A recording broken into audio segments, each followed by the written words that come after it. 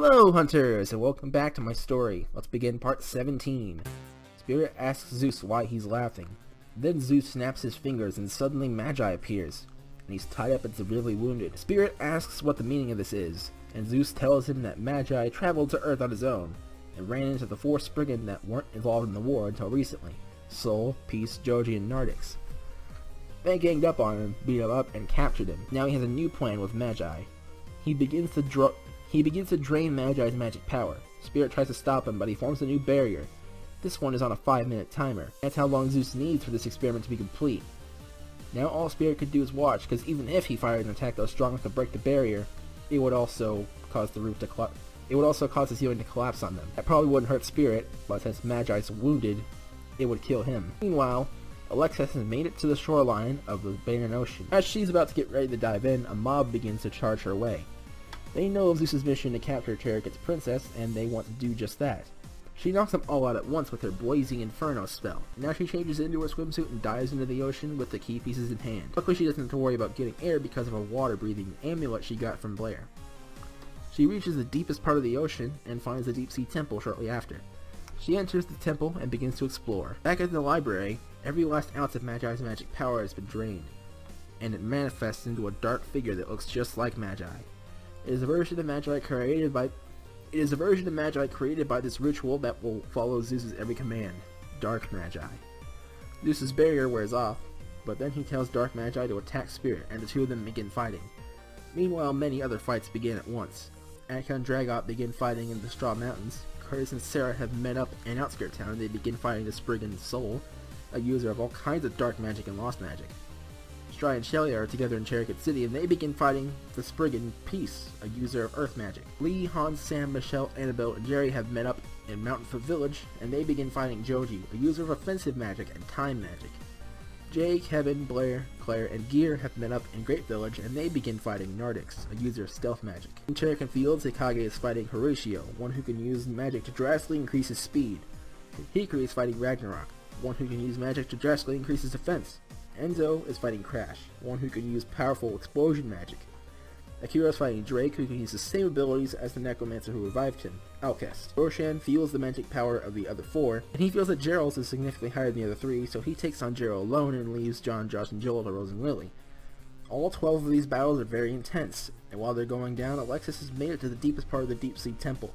There she finds Orponite, a type of metal from planet Orponite that somehow made it here. Its mysterious powers allow it to fuse any group of metals together, so she uses it to make the key whole once again. Now she just has to leave the temple and return to the Zuso temple entrance to unlock the door. When she gets back to the surface, her bag containing her clothes that she left on the beach are gone. She looks around and sees some thieves holding her bag running off towards Orange Village. They're the same thieves who stole her bag back when her and Atka were at the Orange Temple together. She decides to just blast them with fire, which sends them flying.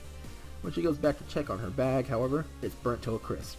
Only her clothes were in the bag, but now she has to walk around in the swimsuit. She begins to take a walk of shame back to the Zuso Castle ruins. While she's doing that, a spaceship containing a familiar face lands near the ruins.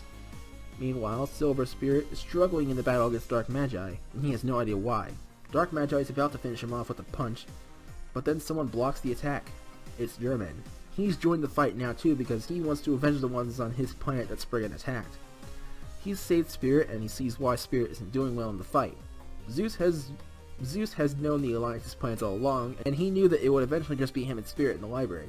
So when he first arrived there with Jerry, he drew an enchantment around the whole room that would slowly drain Spirit's energy specifically. He knew this plan and this enchantment thanks to the Secrets of the Universe book. German breaks the enchantment by stomping on the center point of it, then he tells Spirit to take Magi and leave. Spirit grabs Magi, but before he leaves he asks Zeus once again where Goose being held. He tells him he can't remember. Then Spirit leaves with Magi and wishes German good luck.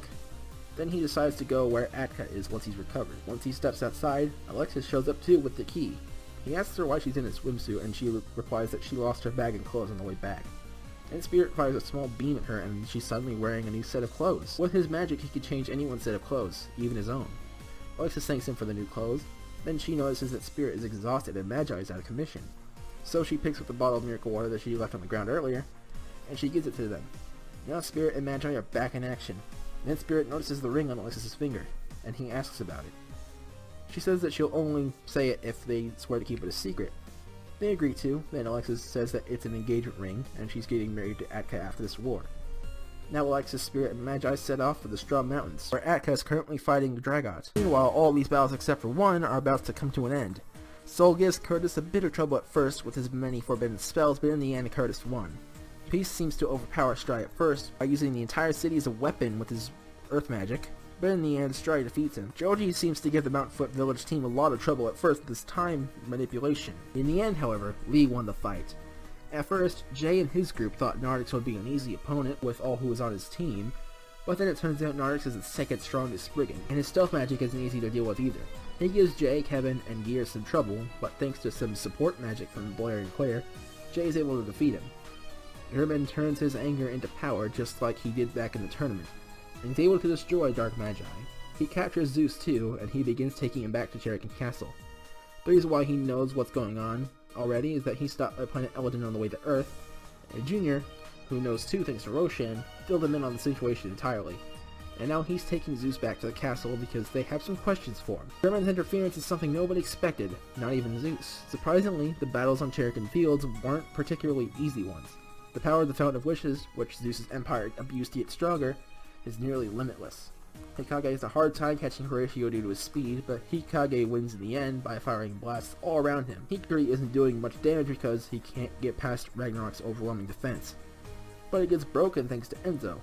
Enzo was fighting Crash but couldn't get close to him because of the explosions. But Enzo ends up being able to withstand them when he exerts his full power, and he knocks Crash into Ragnarok, causing Crash to explode. This explosion knocks out Crash and shatters Ragnarok's defenses, allowing Hikari to deliver the final blow. Kiro is dealing with a barrage of attacks from various weapons made from the earth itself thanks to Jake's magic, but in the end, Akira won. Gerald, John, Josh, and Joel only used their magic offensively with no strategy involved, and as such, Roshan, Rose, and Lily defeat them easily. Now that all the battles except for Atka's are over, they all go to regroup at Cherokee City. But before Roshan leaves, he asks Jake why him and his siblings hate the world so much. Jake decides to tell him. He says that when they were all young, they lived in Zuso City. When they were kids, their parents were all taken away from them. Jake and Gerald's father was sent to war just to be killed, and their mother was killed by the beast Hawkus.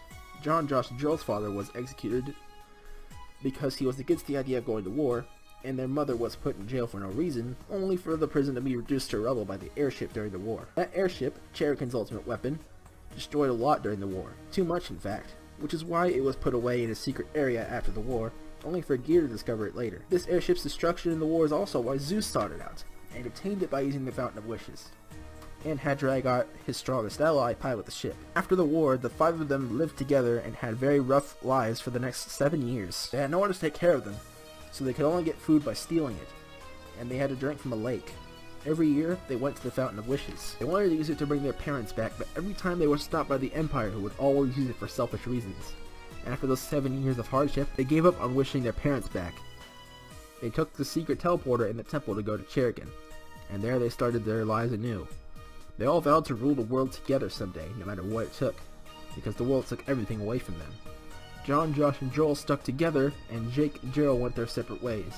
Ever since then, things haven't been any easier. Now they're back with a man who's been so cruel to them, because they just want power. The reason why Jake resurrected past villains, Gerald made Blair suffer, and John, Josh, and Joel joined forces with Gear, and used the same weapon that killed their mother, is because they're angry. Angry at the world for how much they've suffered. Roshan pities them and tells them that they could have sought out help long ago. And he says that one shouldn't treat hate with hate, but to always respond with kindness, for that is how someone truly lives a good life filled with happiness. Then he tells them that he never had parents either, and only lived on because of his friends that stayed by his side. And he tells them that if they have friends, they will be able to look past the darkness and see the light much more easily, because true friends will stick with you and make sure you're happy. Then Roshan tells the 5 men who are now in tears that he can help them find that light, because it's not too late. Roshan holds out his paw, and Jake is reaching out to it, until suddenly he loses his power and turns into stone. Roshan suspects that something happened with the necromancer who brought him back. Back at the Earth Temple, that is indeed the case. Outcast has been drained of his magic power by Foray, Boku, and Hunter, who showed up there to get him, but saw that he's still unconscious. So they decided to steal his power to power themselves up. Then Hunter picks him up and they head back to Cherokee. Roshan still heads back to the city with the other 4, Then when they get there, Roshan explains why they're with him. Now they're all there and waiting for Atka, Alexis, Spirit, Magi, and German. Spirit, Magi, and Alexis have been taking it easy and going slow on the way to Atka, so they're only at the part between the Cherokee Woods and Forest of Death. The Spriggan took the teleporter and are going as fast as they can, so they easily catch up to the others. Now they have to defeat these Spriggan once again, so Alexis fights Ferre again, Spirit fights Boku again, and Magi fights Hunter. Meanwhile, Atka's fight hasn't been serious at all. They've just been warming up. Now, however, they finally decide to get serious. Atka powers up to his ultimate form and Dragot unleashes the full extent of his magic power. He reveals that he knows every spell there is. With this and his highly potent magic power in mind, it's no wonder he's feared across the cosmos as the second strongest wizard to have ever lived. It'll take Atka everything he's got to even hope to take this guy down. Thanks for watching part 17 of this story. Stay tuned for part 18 for the conclusion of these battles, and for what happens with Gu 2 and the ultimate weapon. I'll see you guys then. Happy hunting.